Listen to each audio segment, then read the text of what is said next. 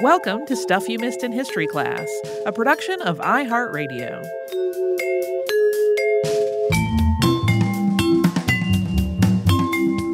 Hello and welcome to the podcast. I'm Holly Fry. And I'm Tracy V. Wilson. Hey, as we record this, we're in the middle of a pandemic. We sure are. This is the first time that we have recorded the podcast with everyone involved in their houses. Yeah, we are entirely remote this go-around. This is our first of those, as Tracy just said. So Tracy is usually at home, but today I am also at home. And Casey, our amazing super producer, also at home. So fingers crossed that our maiden voyage of doing it this way works out fine. We did a test. It worked out fine. But yeah, all of this that's going on, all of these changes to our day-to-day lives, however temporary they may be, and the virus that has caused all of this, got me to thinking about contagion and germ theory and the various points in history where people have been trying to figure out the science of disease. And as I kind of snorkeled around on the internet looking for things related to that, it led me to Max von Pettenkofer. And one of the things that I found in my research for this was a lecture by Yale professor Frank Snowden. It's part of their open Yale courses. And he described Pettenkofer as, quote, the most sophisticated and scientifically robust of those we might call wrong. So Pettenkofer's ideas about specifically how cholera, but also other diseases spread, were not exactly right. But even though he was kind of on the wrong track, his work still had some really beneficial impacts on the way that we live. And he also had a lot of twists and turns in his early life, and I'm hoping that those, which are pretty entertaining, plus talking about these concepts in a way that's a little bit removed from what we are all currently living through, will offer a way to consider just how far we've come in figuring out epidemiology. We do need to offer a quick heads up. There is a brief mention of suicide in this episode. I'll add an additional heads up just because I was eating my breakfast when I got to this part of the outline. Toward the end of the episode, there's a little gross medical bit that, it'll become clearer when we get closer to it. Yeah, no part of you will doubt, was that it? So Max von Pettenkofer was born at home on December 3rd, 1818 in Lichtenheim, Bavaria, near the Danube River. His father wasn't exactly a farmer. He worked the land, but really only to the point of subsistence. It was not a vocation, really, on his part. Yeah, they were very poor. His family was Catholic, and they were obviously of extremely modest means. Max was fifth in the birth order. He had a total of 7 siblings, so that is a very busy and crowded house. It made for more people than could realistically fit in their living situation. Max, as a consequence, did not have a bedroom of his own. He actually bedded down each night in the hallway. There's kind of a landing at the top of the stairs that had a little crook to the side of it, and that is where he slept. Those early years of Max's life, unsurprisingly, were not particularly happy. The family's poverty took its toll, as the Pettenkofers just never had enough to make ends meet. When Max was 9, his fortunes changed, though. He was sent to Munich to live with an uncle, Dr. Franz X. Pettenkofer. Franz was a successful apothecary. He was in a way better financial position than Max's parents were, so that constant state of need was no longer part of Max's life after he moved to Munich. There was just a whole new future of possibilities opened up for him, and this is a case where he definitely explored a lot of them. First off, he started a formal education. So he attended grammar school, and then he went on to high school, and he graduated in 1837 when he was 18. He graduated with honors. And he initially seemed to be leaning towards literary scholarship. He also wrote poetry, which was good enough to be published in a collection. He shifted his focus after he enrolled in college at the University of Munich.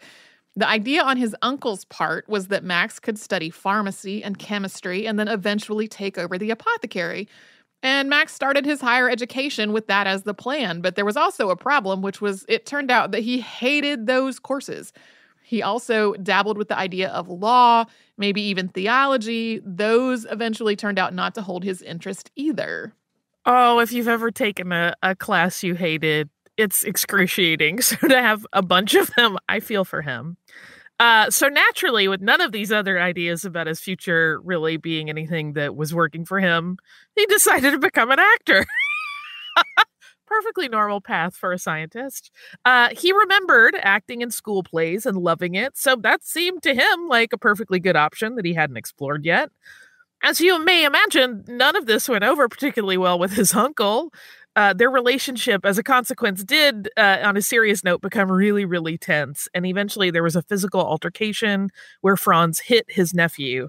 And Max, at that point, disassociated himself from his uncle, which also meant that he was separating himself from his uncle's financial support. This whole theater thing actually seemed like it might play out for a little while. In 1840, he was appearing on stage as Max Pettenkofer in various productions. He was handsome and smart, and his time studying literature in his younger years really served him well. But depending on which biographical account you read, it seems like his reviews might have been pretty mixed, and it became apparent that this was not going to be a way for Max to support himself. Yeah, some accounts say that he got pretty consistently not even panned. It wasn't even that. It was like people were like, he's fine. Others say he did quite well. So we don't really know, but clearly it was not a career that was going to work out. But he did make an important connection during this time as an actor. He met a young woman named Helene Pettenkofer. They have the same name because she was a cousin, and they fell in love. The two of them married, and it was actually this marriage that ended up reconnecting Max to his uncle Franz, and Helene helped encourage the two men to reconcile. In 1841, Max moved back to Munich with his new wife, and with his uncle's support, started to study medicine. Just a year after that, he was publishing articles on chemistry, specifically on the detection and isolation of arsenic. In March of 1843, he was granted an apothecary degree, and then after completing his medical thesis on South American plants that were believed to have curative properties, he received the degree of Doctor of Medicine, Surgery, and Obstetrics. Yeah, I'm not 100% clear on why this whole science thing worked for him this round, unless he was really just trying to step up and find a vocation in which he could support not only himself, but his new wife. He was very dedicated to Helene. But this time around, it was like his curiosity kind of worked out, and he got pretty into his medical career. Pettenkofer's medical education had always focused primarily on chemistry, and his first position after completing his education was working in a lab in Würzburg, researching urine and isolating various substances in it. In this work, he showed that hippuric acid and sulfocyanic acid were present in urine, and he also noted a component that was high in nitrogen, although he didn't specifically identify it. Later chemists would identify that as creatine and creatinine, and he also developed a way to test urine for bile salt, and that test has actually continued to be used right up to the modern day. He then moved on to the University of Gießen in 1844 to continue his work as a chemist.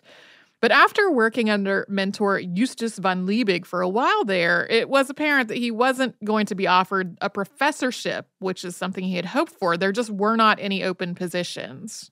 Yeah, it wasn't an issue of him not doing good work, because though it did not lead to a full-time job, his work with Liebig was quite fruitful. He developed a copper amalgam for dentists to use as a filling for teeth. He also developed a way, along with Liebig, to prepare meat extract as a soup base. That actually led to a company being started. And his interest and his skill in chemistry really suited industrial chemistry projects quite well. So he shifted away from medicine for a while. He was still using his chemistry knowledge on the job that he landed in, but it was very different from what he'd been doing before. He worked in a mint until 1847, and in his time there, it was his job to refine and improve the minting of coins, so the most valuable metals used in their production could be stretched as far as possible. One of the other things that he worked on at this time in his life was developing a way to save paintings from mildew that formed as their varnish broke down. You know I fell in love with him for this. He figured out a way to really carefully apply alcohol vapor to the surfaces of paintings, and in doing so, reactivate the varnish so that it would kind of reseal the painting and protect its surface from mold and mildew. Pettenkofer had been made an associate in the Academy of Sciences in 1846. And in 1847, he was finally offered a professorship at the University of Munich. He taught medical chemistry there. This was a newly created position. He was paid a small yearly salary, plus 2 measures of wheat and 7 measures of rye. He had a research space at his disposal, and his lectures covered topics including public health, sanitation, diet, physical chemistry, and hygiene. Yeah, his interest in all of those really, really continues throughout his life. And as we'll see, it becomes very important. 3 years into this new position, Pettenkofer's responsibilities grew because his uncle Franz died in 1850. And as a consequence, Pettenkofer inherited Franz's position as court apothecary. So he was kind of advising the government on matters of chemistry. And this appointment included the residence that his uncle had lived in which Max had lived in as a child. So he got a house out of the deal, and he also got an additional salary for the apothecary position. So things were going quite well. We are about to get into the work that Pettenkofer did while trying to understand the spread of cholera. But first, we will pause for a quick sponsor break.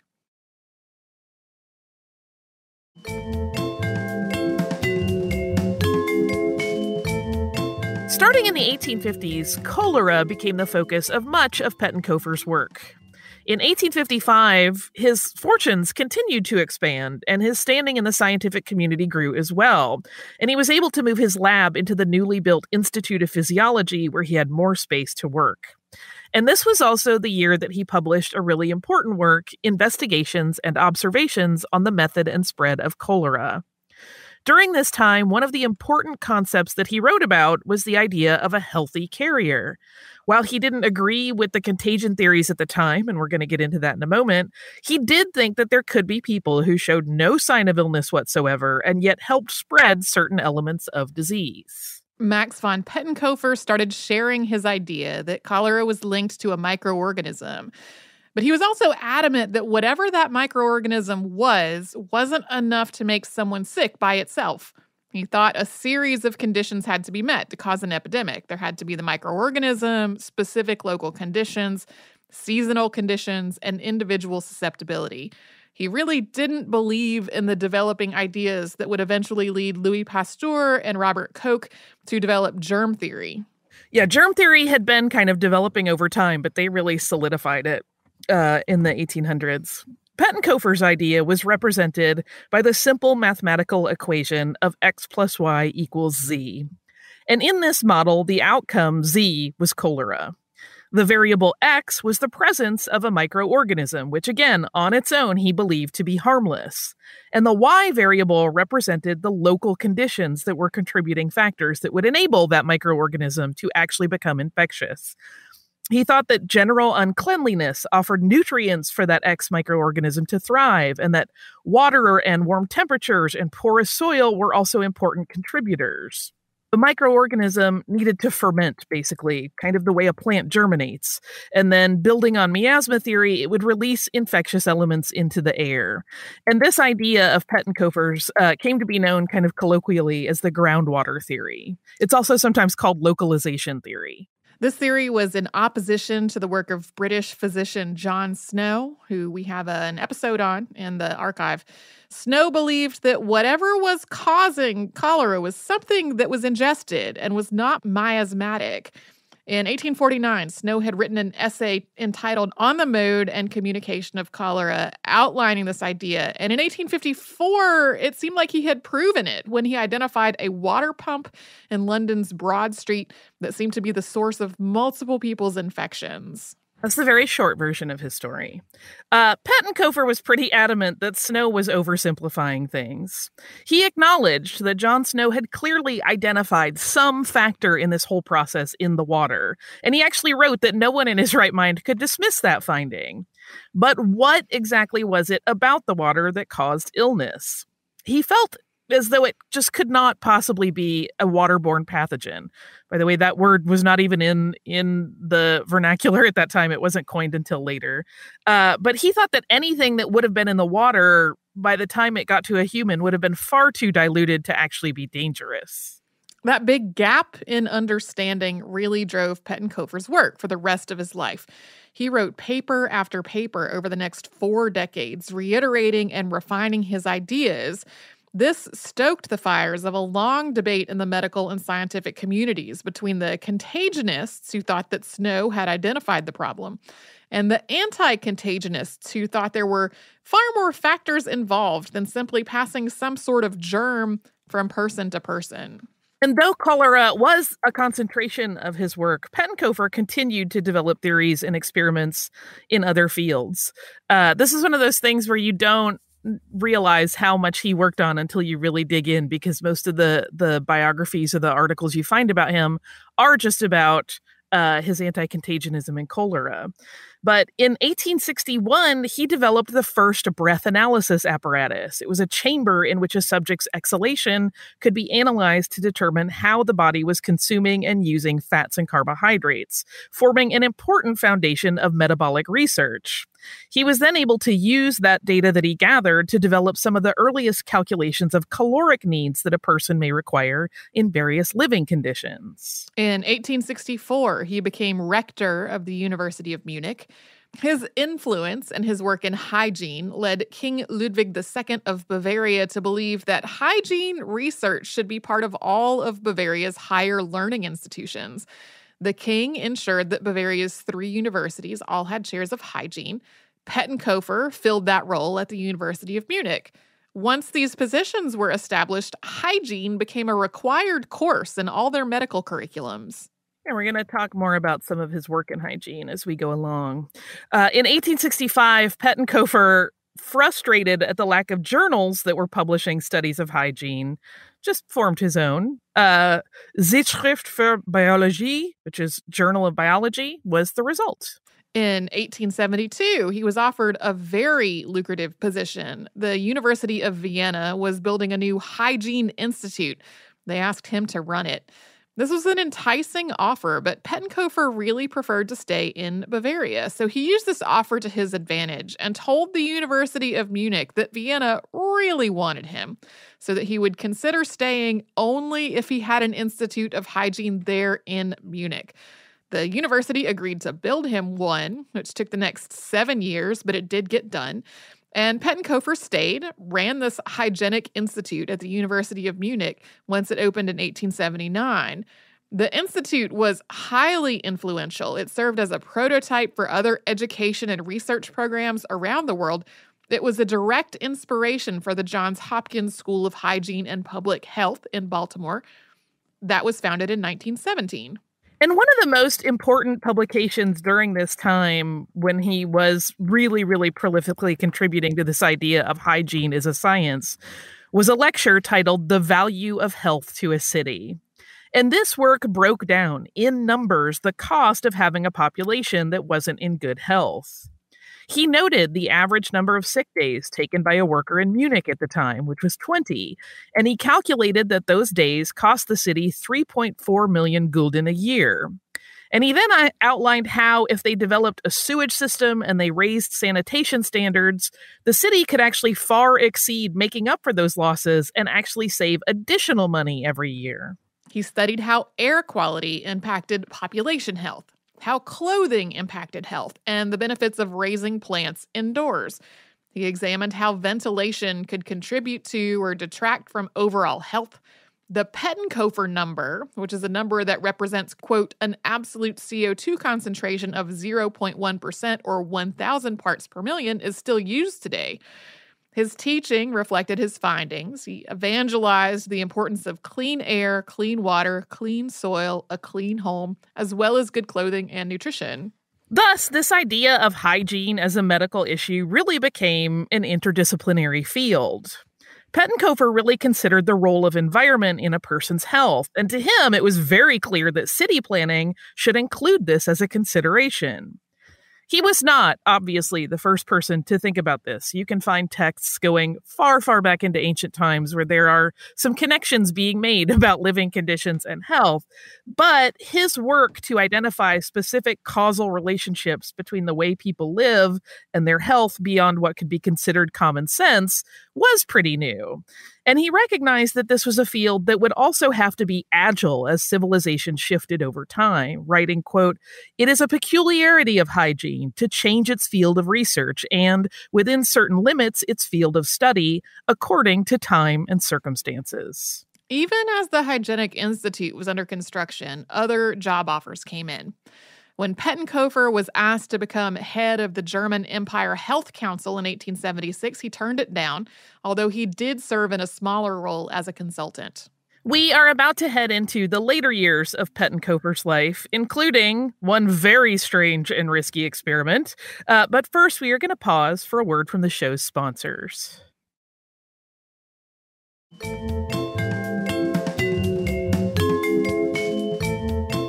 The 1880s were prolific for Pettenkofer, who continued his examination of cholera and his defense of his theory of how disease spread. In 1882, he collaborated on a project titled Handbook for Hygiene with the German physician Hugo Wilhelm von Siemssen, and that handbook, which makes it sound like a handy thing you could put in your pocket, was actually published in 5 volumes. In 1883, Pettenkofer founded a second periodical, Archive for Hygiene. This was in many ways an outlet for Pettenkofer to continue his writing about hygiene and disease. In 1886 and 1887, he wrote a total of 756 pages of content for this journal. The same year that he founded it, German microbiologist Robert Koch showed that Vibrio cholerae was the bacterium responsible for cholera. Pettenkofer continued to believe that this was only part of the cause, though. Although Pettenkofer defended his ideas really to the end, Koch's work eclipsed his as it became the accepted scientific fact. One of the big drivers in his writing and research was fieldwork. Pettenkofer was never just postulating about all of his ideas about how disease was passed. He wasn't just sitting in his study. He actually made a point to travel to locations where there had been cholera outbreaks and study the conditions there, because he was always looking for additional data to add to his ever-growing body of works, all in the hopes that he could crack this problem and bring an end to epidemic outbreaks. And that's an important side note that we should make here.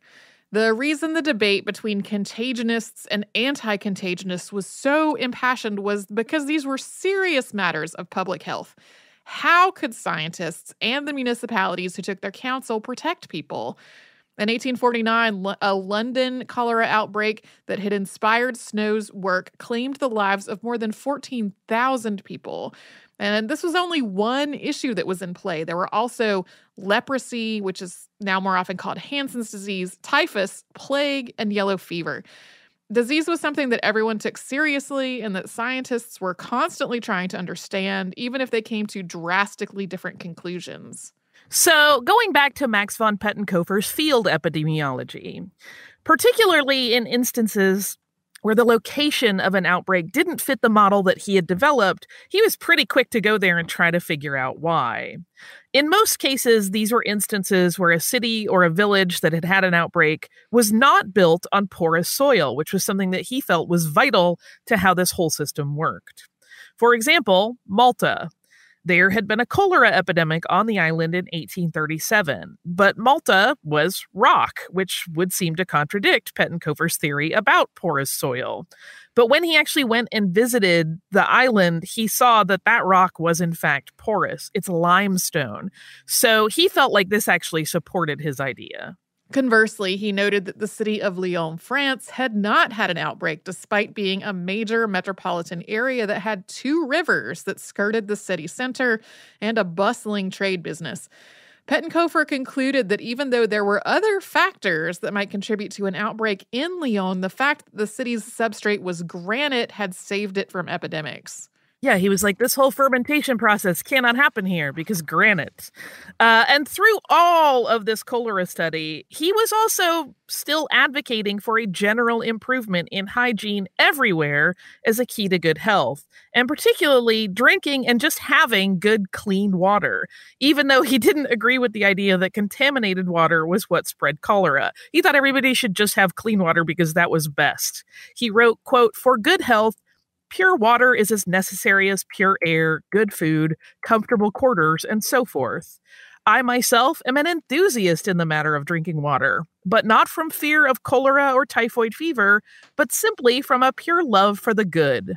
For me, water is not only a necessary article of food, but a real pleasure, which I prefer, and believe to be more healthful than good wine or good beer." He was a borderline teetotaler. He was not really a fan of alcohol at all. Boo.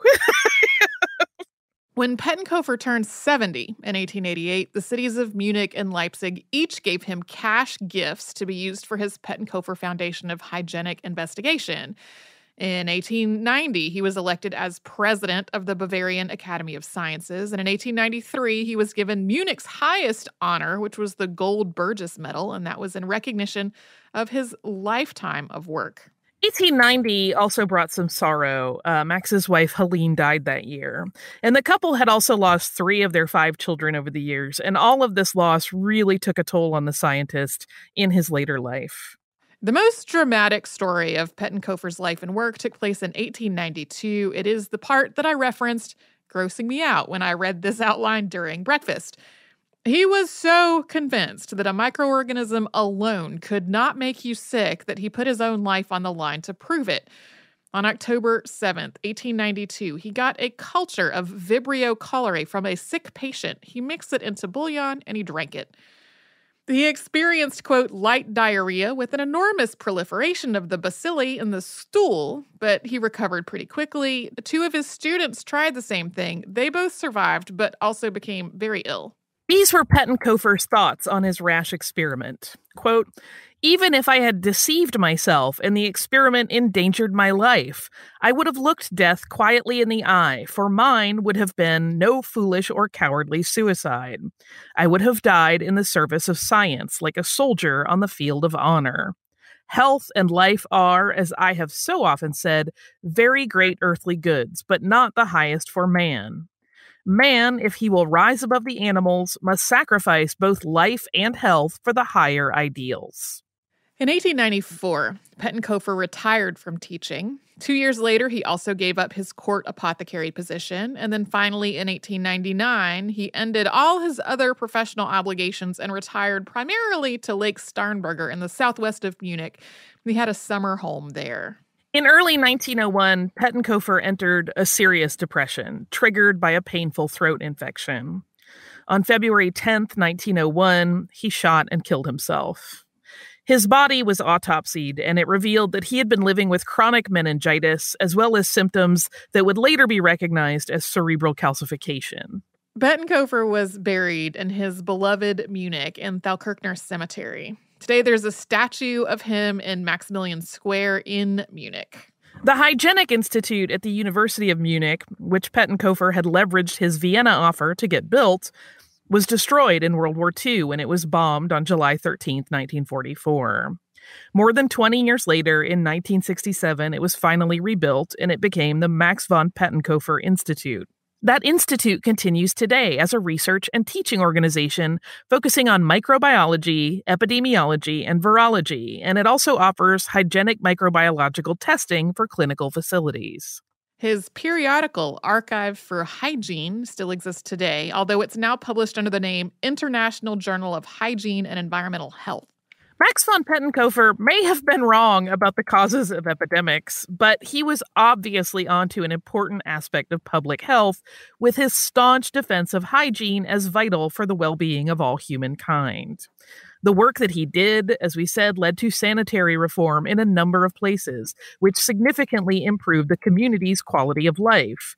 And in modern epidemiology, there is a recognition that exposure and outcome can be influenced and modified by other factors, although it's not a cause and effect situation like he thought. Yeah, there are definitely all kinds of things that can influence how easy it is for a pathogen to spread and infect people, but like it's not like you would only contract cholera with these specific things happening like you thought. So to quote, with a quote that nicely summarizes Pettenkofer's ideology about the importance of good health, quote, everyone who lives upon the earth deserves to be well, for a life without health is a misery, a martyrdom from which everyone longs for release, and when it may not be by other means, even by death. I don't know that everyone would agree with that perspective, but it does sum up his whole philosophy. Yeah, good health is the only way to live, and if you can't have it, it's not worth living. It's a little bit grim. Yeah, I'm like ableist. Right. Yeah, he's such an interesting creature, and his position in all of this really does get eclipsed by Koch and by Louis Pasteur, who were doing their stuff. And again, because he was fundamentally wrong about contagion, but all of the other stuff he did was amazing. I had no idea about his work in metabolic science until I had gotten pretty deep into research. And I was like, wait a minute, which is really fascinating because that's stuff that is still used all the time today, and is an important part of some people's lives. Like if you are an athlete, you're depending on science that he developed to like maintain your optimal performance, because most athletes have a very serious like nutrition plan that's developed after measuring how they're burning carbohydrates and fat, and that is all part of this. I love that. Here's a trick that is happening as we transition to this new age of recording at home. I usually keep a nice stack of listener mail prepped in the office, and I'm bummed because that's one of the things that we won't be able to do for a little bit, because we're not there to receive it. And in fact, I think that building is not going to be receiving it, at least not in the normal way that we have been. Which stinks, but we'll get back to it. I promise. Once all of this blows over and I can get back to your marvelous parcels and postcards, they will be top of mind. Yeah, if you've been thinking of sending something to us, we definitely appreciate your thought and generosity. I would wait. Yeah, hold off, because I don't know the fate of that stuff right now. I'm sure it's going somewhere, and it's probably like being stored somewhere, but I don't know how long it's going to take for anything to eventually get parceled out actually to us once everything is back up and running. So if you have something you've been longing to send us, just sit on it for a bit. It'll still be sendable when we're all done. Yeah. So what I will do is take this opportunity to thank our listener, Catherine, who is also someone who I interact with on Twitter a lot and has become something of a friend.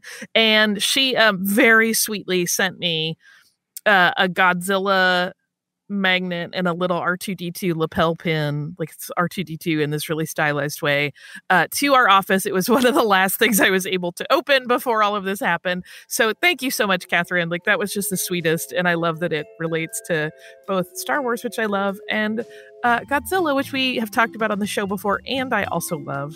If you would like to write to us, email is a very safe bet. You can do that at historypodcast@iHeartRadio.com. You can also still find us on social media as Missed in History pretty much everywhere. And if you would like to subscribe to the podcast, if maybe you're a new listener who has stumbled upon us looking for something to entertain you in these times of shut-in, you can do that on the iHeartRadio app, at Apple Podcasts, or wherever it is you listen.